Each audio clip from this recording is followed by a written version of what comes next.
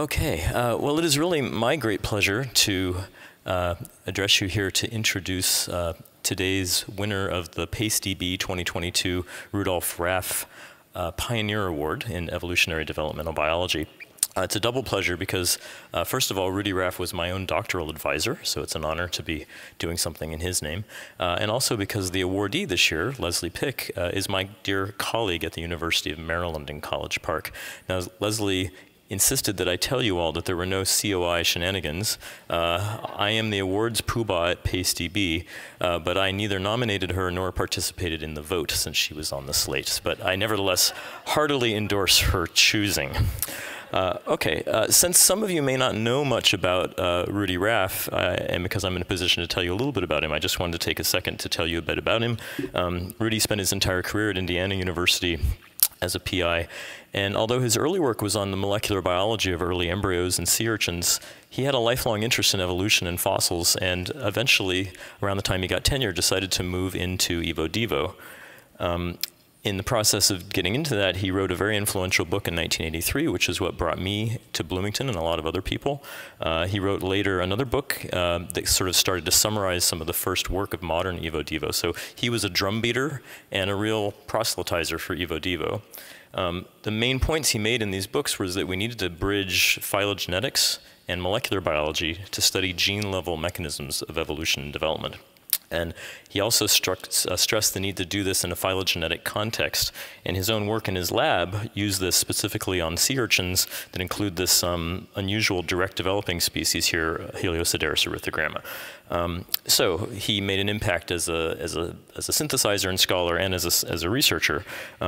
Also, those of us who worked with Rudy really appreciated his just tireless enthusiasm for natural history and evolution and biology. He was a great mentor, and a number of his trainees are here at this meeting. Okay, with that little bit about Rudy, now I'm going to introduce Leslie. So Leslie is the 2022 award winner of the Rudy Raff Pioneer Award. She mentioned to me that her initial foray into scholarship was in psychology, but she had a sort of change of heart and found herself in the lab of Salome Gluckson-Welsch, who's a real pioneer of developmental genetics. She then took a bit of a detour out of development and did her PhD in protein biochemistry with Jerry Hurwitz. So this is hardcore purification of proteins and their activation. Having done that, she went back into development and in the famous shop of Walter Gehring in Basel began to work with Drosophila. She did a number of really seminal studies on segmentation in Drosophila, but by the early 90s was starting to turn her attention to comparative work on segmentation and evolution, and that's what she is going to be telling us about today. I also want to mention that she moved to Maryland in 2003. That's when I got to know her, and she's been the chair of her department for the last 10 years and made innumerable contributions as a mentor and administrator as well as a scientist. So with that, I introduce you, Leslie, and congratulations. So since this is a sort of award about history, in that it's a Pioneer Award, I thought that I'd give a talk a little bit different from my usual talk and go back in time to our very first Evo-Devo experiment when all we were working on in the lab was Drosophila, and I honestly would not have even known what any of these insects were at the time, although we're working on all of these in our lab right now. So if you'll bear with me to go back in time to this early experiment, I'd like to bring you back to the time before some of you were in science, or possibly even before some of you were born, when Hox genes were first identified in the fruit fly, Drosophila, shown here at the top. And I know this, this schematic has been shown at least 2 other times at this meeting so far, so it's really classic. When these genes were cloned from Drosophila, it was found that these genes were conserved in other species, including mammals, including humans. And at the time, this was a very shocking result. And that's what I'd like you to try to appreciate. It was found at the time that the genes were present in a cluster. It was known from Drosophila, but that these clusters were also found in other species, including mammals, as shown here. And the collinearity that's been discussed at this meeting was also conserved with the order of expression of genes along the anterior-posterior axis corresponding to the order of their location in the chromosomal complex. At the time, folks had been studying homeotic mutations in Drosophila, especially Ed Lewis and Tom Kaufman had been studying homeotic mutations. And one example is shown here, the Antennapedia mutation that transformed the antenna into a leg, as shown here. These were considered totally bizarre mutations. There was absolutely no expectation on anyone's side that these genes would be at all relevant to any other organism, certainly not to mammals, and certainly it wasn't thought these would be biomedically relevant. So when these genes were cloned and this evolutionary conservation was found, people were totally surprised, and it changed the field a lot, in some ways launched the field of Evo-Devo. So in my lab, we were looking at some of these Hox genes, and our question was, well, do these genes really retain function across taxa? So what I've shown on this slide here is for each of these genes, the black box represents the homeo box. This is a very short region of 180 base pairs encoding a DNA binding domain, and this is essentially the only part of the gene of these genes that's so strongly conserved. So when we compare gene sequences, most of the rest of the sequence is very, very different between orthologs and paralogs of these genes, but the homeo box is conserved. So we were wondering if the sequence, if the function could actually be conserved. And we took an approach following the lead of Bill McGinnis, who was actually the first one who showed that these genes were conserved outside of Drosophila. And we misexpressed an ortholog, in this case the ortholog of the Drosophila gene SCR, the mouse HOXA5 gene in flies. And what we found was that expression of this mouse gene in the head transformed the antenna to leg, and this is a perfect SCR-like leg caused by the octopic expression of the mouse HOXA5 gene. So this convinced us that actually the function of these genes had been conserved over this long evolutionary time since their divergence. Jacques Zhao, the student in my lab who did this work, was also able to use this as an assay to dissect the parts of the protein that were important, and he found that, of course, the 180 base pair homeo box was essential, but also two other short sequence motifs that were conserved between Hox genes were also important, including the YPWM motif that I'll mention a little bit later in my talk. So, of course, this raised a lot of questions for the field. The Hox genes were shared, but yet these Hox genes pattern very diverse body plans across evolution, and a lot of folks are still working on that question. It turned out that in the lab we were working on one Hox gene, though, that was not that conserved. In fact, it had changed during evolution, and that's the Hox gene FUTS, shown here in the middle of the complex of Drosophila. It's present in protostomes, but it's actually absent in many other lineages, including mammals. Now, in Drosophila, as a lot of you may know, Drosophila FUTS functions as a typical pair rule gene. It's expressed in 7 stripes, as shown here in the primordia of the regions missing in FUTS mutant embryos. So here you see a wild-type embryo and a FUTS mutant missing every other body segment, a typical pair rule phenotype. So how did Drosophila FUTS become a pair rule gene? Drosophila FUTS is located in the Hox complex. It's in between 2 homeotic genes, SCR and Antennapedia. And we know that in order to become a pair rule gene, the expression pattern of FUTS had to change from a homeotic-like expression pattern to a typical 7-striped expression pattern. FUTS arose as a duplication, ancestral duplication that generated FUTS and Antennapedia. Antennapedia presumably retained the ancestral Hox function, allowing FUTS to diverge and function during evolution. But we wanted to know if FUTS protein also changed. Was it only its expression pattern that changed, or did its function change as a protein itself? So we used this same type of misexpression assay where we knew that if we express a Hox protein, that is, put it in the right place at the right time to mediate this homeotic transformation, express it in the head, we could generate an antennal to leg transformation. We could even do that for human Hox proteins or mouse Hox proteins in this case. So Uli Lohr, a graduate student in the lab, took on this project at the time, and she expressed FUTS protein in the head. Here we see a control antenna. When she expressed Drosophila FUTS protein in the head, there was no transformation of antenna to leg, only some cell death here. But when she took FUTS protein from the beetle, Tribolium, that generated a perfect antennal leg. In fact, this is a better antennal leg than Antennapedia, and it's an Antennapedia-like leg. The FUTS protein from grasshopper also caused a homeotic transformation towards leg, although this transformation is weaker than the one caused by the beetle protein. Now, if I can draw your attention here to the right part of the slide for a moment, we in the lab had been studying for many years the biochemistry of how FUTS protein works, trying to understand its specificity as a peril gene. And we had identified the partner of FUTS, a protein called FUTS-F1, which is an orphonuclear receptor. And FUTS and FUTS-F1 form an obligate partnership and co-regulate all of the genes that FUTS regulates in segmentation. So all of the peril functions of FUTS require the interaction with FUTS-F1. And what we noticed when we compared the different proteins that did or did not generate homeotic phenotypes was that all of the FUTS proteins that did generate antennal legs or homeotic phenotypes retained this ancestral YPWM motif. That's one of those motifs that we could see in HOXA5 that I mentioned at the beginning.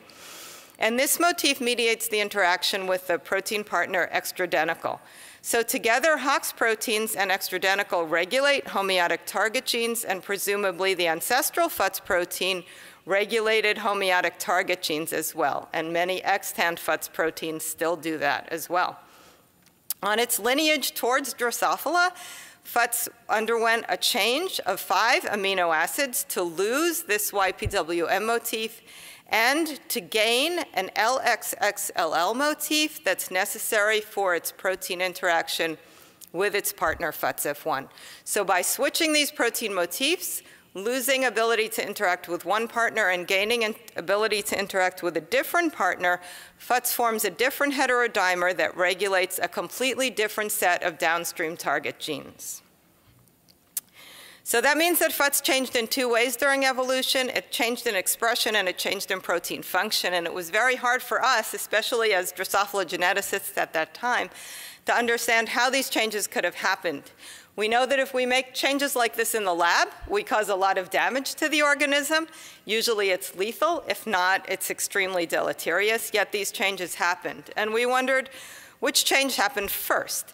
If the protein change happened first, if FUTS was changed from a homeotic protein to a peril-like protein or a segmentation-like protein, then there was a segmentation-like protein expressed in a homeotic pattern, and that would certainly be deleterious. And on the other hand, if the change in expression pattern happened first, there would be a homeotic-like protein expressed in peril stripes. So we decided to ask the question by looking in nature to see when and where this change happened during evolution. And again, I just want to emphasize that these changes are very slow and very rare because most changes to regulatory genes, especially gain-of-function changes, are highly deleterious. So Alison Heffer, a graduate student in the lab, took on this question of asking when and where FUTS changed in its protein interaction domains and its expression pattern during evolution, and this slide summarizes a lot of work on the part of Alison. One thing that she found that was a very clear signal was that the LXXLL motif was acquired at the base of holometabola. All FUTS proteins from holometabolous insects, and we have many more now, contain this LXXLL motif and thus have the potential to interact with the partner FUTS-F1.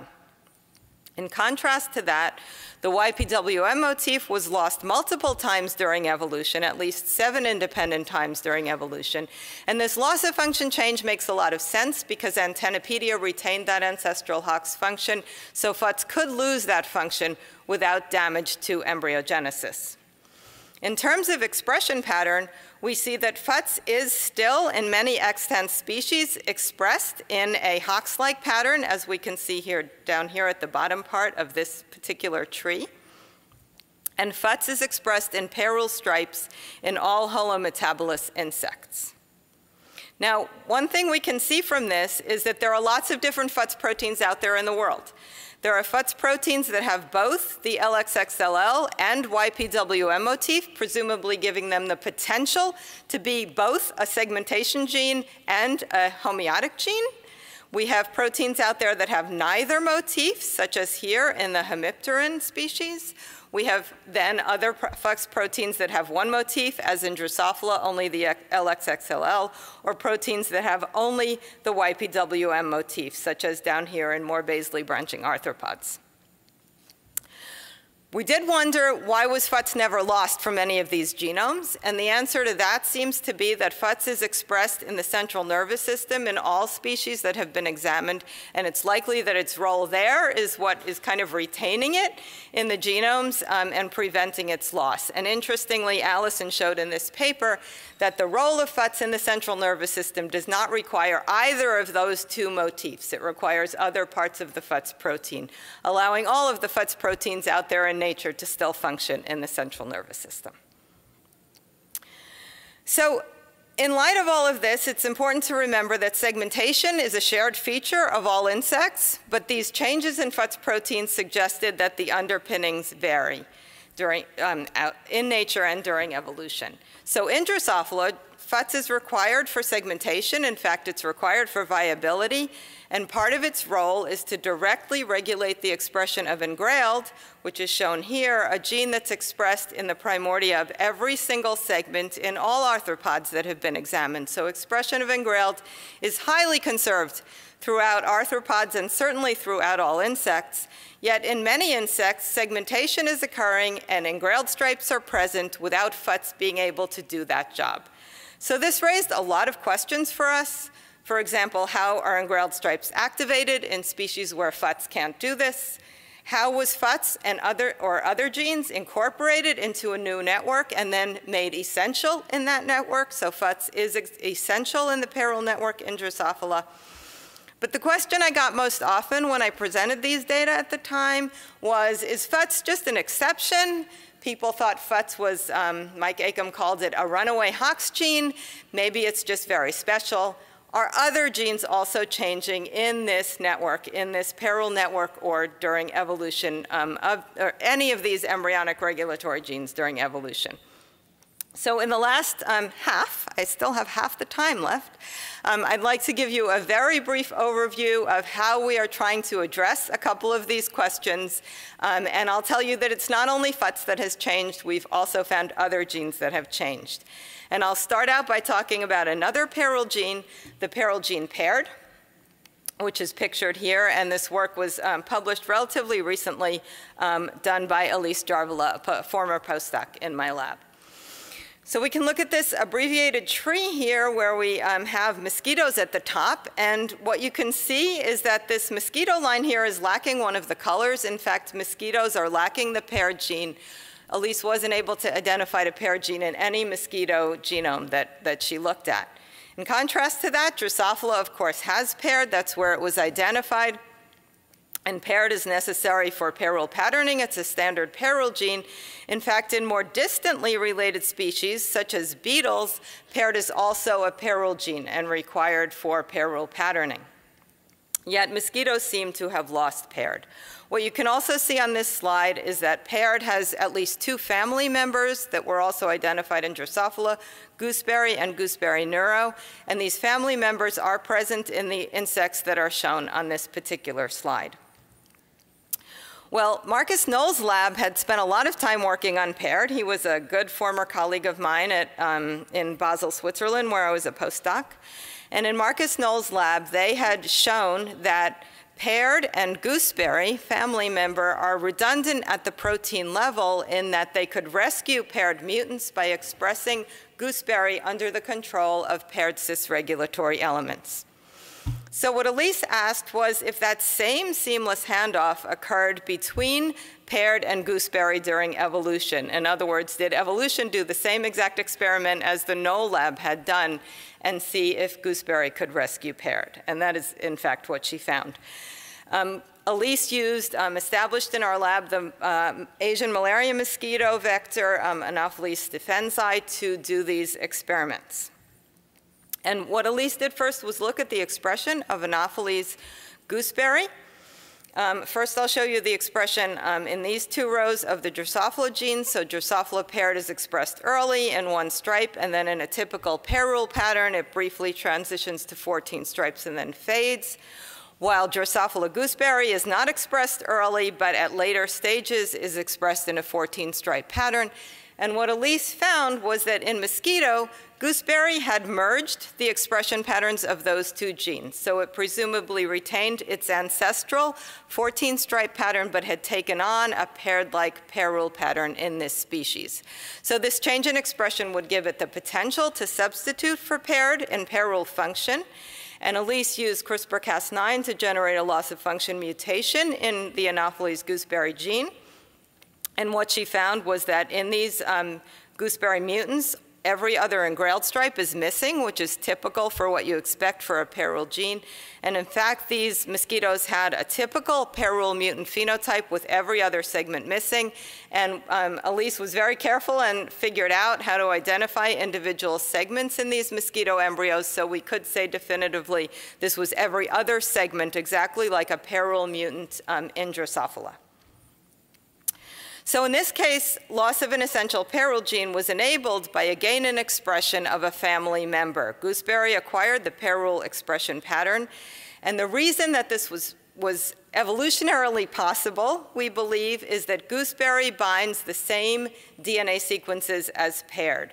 So there were no negative effects of ectopic expression in a new pattern of an unrelated transcription factor that likely would have activated genes in a way that was detrimental to embryos. So we see this as kind of a just right scenario.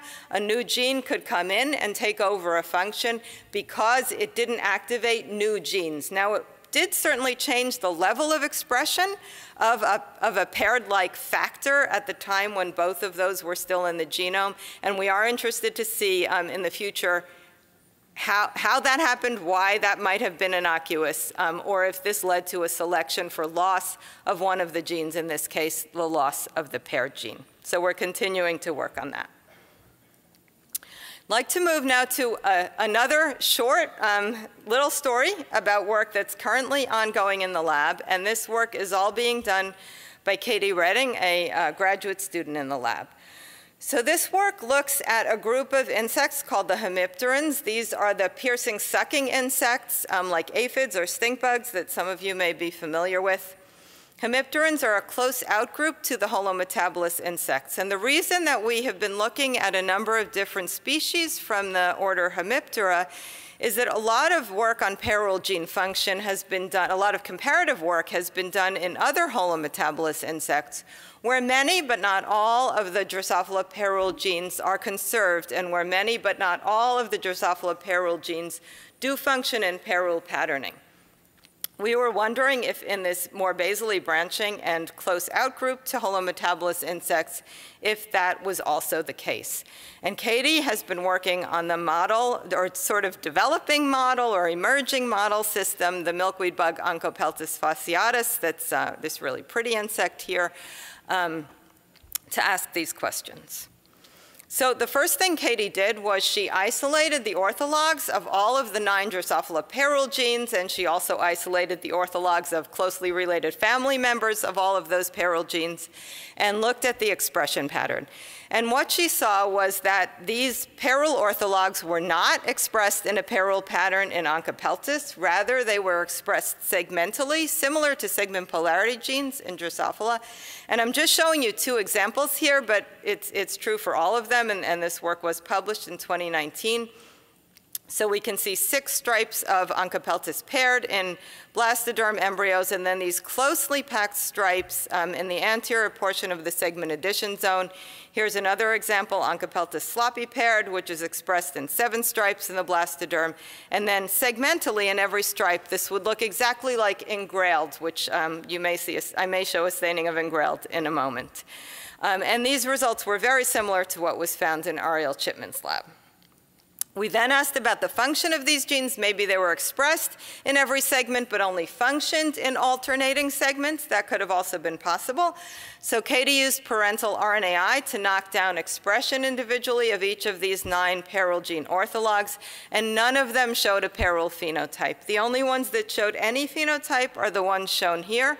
So this is using now invected and engrailed-like gene as a marker. This is a wild type germ-bound embryo. After knockdown of odd or paired, Katie saw either a loss, decrease, or just sort of generalized expression of invected, whereas when sloppy paired was knocked down, she saw that each invected stripe was a little broadened, and that corresponds with the location of the sloppy paired stripes right behind or right posterior to the invected stripes, so probably acting as a repressor. So overall, even though by qPCR these genes were completely knocked down, Katie never saw any peril phenotypes.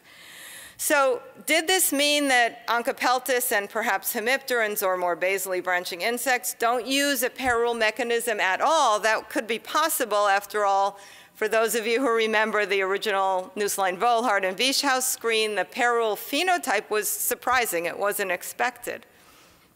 But we knew that, in fact, Onchopeltis do deploy a peril patterning mechanism because of work done by Denise Rezamaz that was published in 2009 that we reproduced here. So this is Katie's figure showing that E75A is actually expressed in a peril pattern. So here we see 2 stripes rather than 6 in the blastoderm stage of E75A. And you can see these nicely spaced stripes. And E75A is also expressed in a peril pattern in the developing segment addition zone, as shown here. Interestingly, E75A does not have any role in segmentation in Drosophila. So what did this mean? Did this mean that E75A was the sole peril segmentation gene in this species, in Onchopeltis? And we thought that was very unlikely. Drosophila and other holometabolous insects utilize 7 to 9 peril genes. How could Onchopeltis possibly be doing this same job with just 1 peril gene? And all of the Drosophila peril genes were non-peril in Onchopeltis, so this made us wonder if there was a wholesale swap, a whole group of new peril genes that were different between Onchopeltis and Drosophila. And if that were the case, would it be possible that this Onchopeltis mode was actually the ancestral mode of peril patterning? And I'll tell you that we don't exactly have the answer to this yet, although we do think that it's the case. But in order to investigate this, we obviously couldn't take a candidate gene approach. All the candidate genes come from Drosophila, and Katie had already tested all of the peril gene orthologs and their family members, and those weren't the right genes. So what Katie decided to do was a pretty brave, I think, in situ hybridization screen. So shown here at the top left is a gel at 3 different time points. At an early time point when E75A is not yet expressed, at the time point when E75A is expressed strongly, and then at a later time point when E75A decreases in expression. We colloquially call this off, on, off, although of course it's not completely off. And what Katie did was she sequenced RNA from those 3 time points and then clustered all of the genes that were expressed in different sets.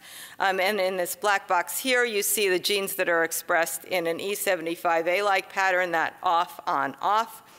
And she started to screen potentially transcription factor encoding genes by in situ hybridization in Onchopeltis. So here's an example of how this looks. Katie has so far screened through about 50 genes. Some of them have very specific expression patterns. A lot of them are expressed quite ubiquitously in the Onchopeltis embryo. And although it's very preliminary, Katie has recently found 1 gene that's expressed in a peril pattern. I won't mention what that gene is yet because it's still pretty preliminary, but it does look like it has a peril pattern and peril function. And it is also not a peril gene in Drosophila. But in order to actually be sure about whether these genes have peril function or not, we wanted to be able to use CRISPR-Cas9 and not just rely on RNAi, because there are potential problems with RNAi that you could not get a fully penetrant phenotype from using that approach. So Katie decided to develop CRISPR-Cas9 technology for Onchopeltis. She first chose the white gene because of its famous role in Drosophila as an eye color gene, and was able to establish CRISPR-Cas9 mutagenesis with white. She got many biallelic hits in the G0 embryos that are really nice mosaics of orange and white color on their bodies. But it turned out that white was homozygous lethal in Onchopeltis, so was not good as a genetic marker. But Katie didn't give up, and she next tried an RNAi screen with a whole bunch of different eye color genes and found one that did not cause lethality and chose to generate CRISPR mutants for the vermilion gene, which are shown here. So she got 3 independent mutations of vermilion. Each has been established as a very healthy, true breeding line. And the eye color is pretty cool. So the wild type eye color is dark black in Onchopeltis, and the vermilion mutants are these bright red vermilion eyes.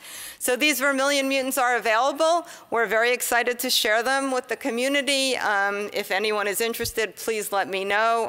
This would be the first visible genetic marker useful for genetic tools in Onchopeltis, and it also has been mapped because it's on the X chromosome.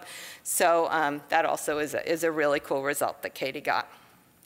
Okay, so in the last 2 minutes, I'll try to put these findings and our thoughts about these into a sort of broader perspective. So a lot of times we think about a simple genotype to phenotype transition, as shown here in the top of this slide. And of course, when we see a phenotypic variation, a morphological novelty, and that's what a lot of people do in the Evo-Devo field, we can trace that back and find a genetic variation or a change that has occurred in the genotype. In our case, we've been looking at the genes involved in insect segmentation and parallel patterning, in fact, in regulation of engrailed stripes. And what we're finding is that the Drosophila straight line of all those genes that were found in Drosophila, those are not the only genes that are able to generate a segmented insect embryo, parallel stripes, or parallel patterning, or alternate engrailed stripes. And this phenomenon, we're thinking about it as phenotypic stability. This is very similar to developmental systems drift, something described by John True and my colleague, Eric Haag, who I don't know where he is now in the audience. But what we're seeing is that the genotypes can change, but this phenotype of insect segmentation remains stable. So I've shown you today, and there are other examples, but what I've shown you today is that in one case, gooseberry took on a pair-rule-like expression pattern, enabling the loss of paired from the genome. In another case, FUTS has changed from a Hox gene to a pair-rule gene, and this single gene has changed, but it's gone through multiple different steps, and in a stepwise way that we can sort of reconstruct, taken on a pair-rule function in Drosophila, but may have many other functions in other extant species. And finally, the result that we're actually the most excited about is that there's been a change of multiple genes, both gain and loss of pair-rule genes between Onchopeltis and Drosophila. We don't know yet exactly where all of those changes happened, and we are not sure which mode of pair-rule patterning is ancestral. So I'll end with a few just words of advice, some lessons learned. Our approach overall for all these years has been to use functional studies to address mechanism. And we have also taken the approach in insects to sample insects across insect phylogeny. So this is a little different from most labs, I think, in Evo-Devo. Insects are certainly great systems for genetic analysis. But what we are seeing is that, first of all, not all insects are great model systems, and we have tried insects that we've dropped because they were not possible to rear in the lab. But we've also seen that we can learn a lot about any type of system, even without developing it to the level of a model species of Drosophila. So we can pick and choose the insects that we want to sample across phylogeny, and we can pick and choose the types of experiments we want to do to answer specific questions. And we have found that using multiple species within the same lab greatly improves the efficiency of protocol development, because folks can help each other with lots of little tips that are definitely essential when you're developing new techniques like even in situ hybridization that can be really challenging in a new species. We think our work shows, inconsistent with work from many other people, that the Drosophila rules don't apply to all insects. Overall, our work has been driven by curiosity, and each result leads to a new question. As Alison Heffer said when she started this Evo-Devo approach in the lab, nature will always surprise us. Our experiments are hypothesis-driven, but they're also discovery-driven, and we're not always sure what we're going to find when we do the experiments. So just in the last minute, I do want to say, I know there are lots of people out there who are younger than me, lots of trainees out there, and I want to just emphasize that there's not one path to success in this career. There are lots of different ways to do this career and to be successful and to be very fulfilled for yourself. You for sure have to work hard. Anything in this career is a lot of hard work, and you have to love the work. You have to really be dedicated and think it's fun to do, but really you can do it your own way. And with that in mind, I want to thank the many lab members who have contributed to this work over the years. I've mentioned the specific people whose work has contributed to this talk today. Also thank the funders, previous funding from NSF for this Evo-Devo work, currently funded by NIH. And we also have another more applied project in the lab funded by the USDA, and Ebony Argaz, who's here at this meeting, gave a poster on this a couple of days ago that you may have seen. So I will stop there. Thank you.